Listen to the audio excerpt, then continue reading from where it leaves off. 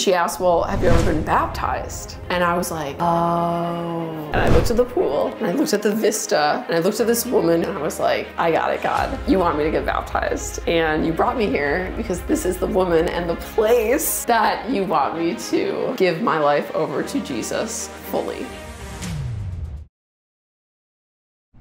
My friend, my contact from LinkedIn, Credence, he had been telling me about this woman and her community for a while. Ultimately, I didn't think much of it. He wanted me to just go and interview her and potentially make a video for social media about her business and the community that she's building there. And it was so funny because right away when we pulled up to the gate, it was locked. There was like this long driveway. We had to call her. She had to send her son down to get us. And while I was waiting there, I just felt sick. It was just this weird like heaviness. I don't know why, but I just felt like, yeah, just kind of like a density. I was like, I don't feel good. Okay, whatever. I'm just like traveling and it's probably nothing, you know?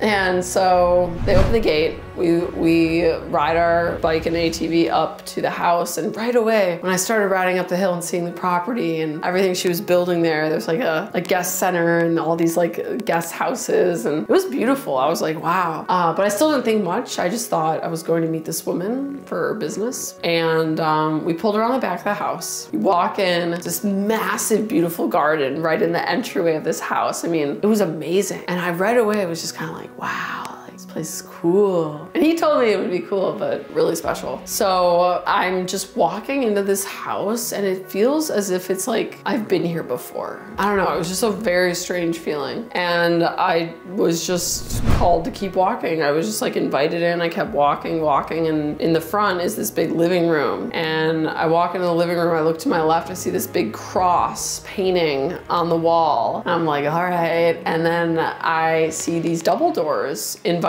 me right out to the patio. And I walk outside to this incredible forest view with an infinity pool just overlooking the scene. And it's just this incredible vista. And I'm like, what is this place? Wow. I definitely felt a lot of energy, and I looked to my left and there's this woman with gray hair sitting in a rocking chair with her knee propped up. And I'm like, this is the woman that you wanted me to meet? Like, this is not what I was expecting at all. Like, the vibe was so interesting.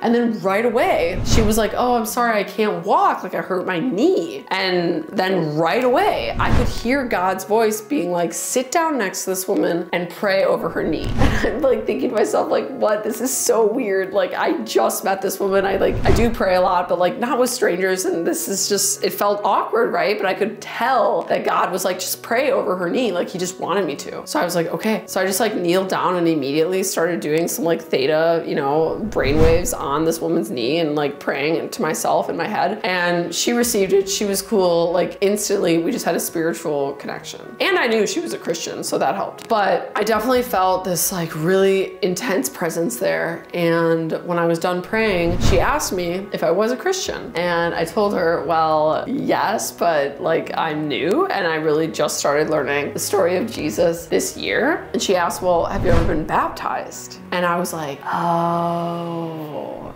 And I looked at the pool, and I looked at the vista, and I looked at this woman who I felt like I've known my whole life, and we literally barely exchanged a few words. And I was like, I got it, God.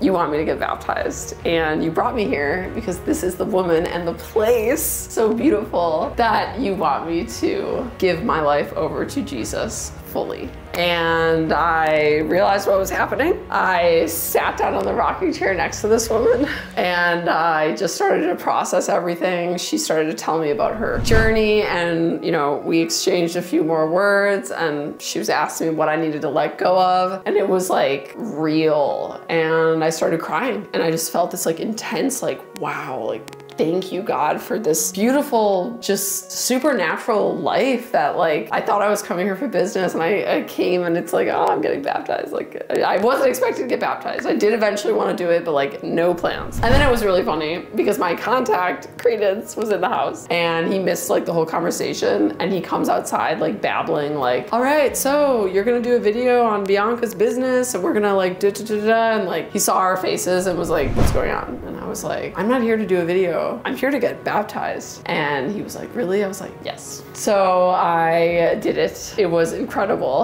I have so many things I could share about it, but it's like very personal, and I'm actually getting better at not sharing every single little personal detail of my life. So I do have it on video a little bit here, but I haven't played the whole thing. I'll say this, I felt like a weight was lifted off of me after that baptism, but I didn't really feel different. Like I didn't really feel like so much has changed. But then since coming back from Nicaragua, like my life has definitely altered for the better. And I have more updates I'm gonna share with you guys as I go. But ultimately I just wanted to share that like God brought me to Nicaragua, random place that I wasn't expecting to go, thanks to my LinkedIn contact. And he brought me there for whatever reason to be baptized on this beautiful land. And thank you, Bianca, for being that vessel and that guide for me. I will link her information and the community she's building in the description below. And I definitely plan to go back to this land and to Nicaragua. So that's my story. I hope that you guys enjoyed. It was so beautiful, and I'm so grateful that God gave me this like incredibly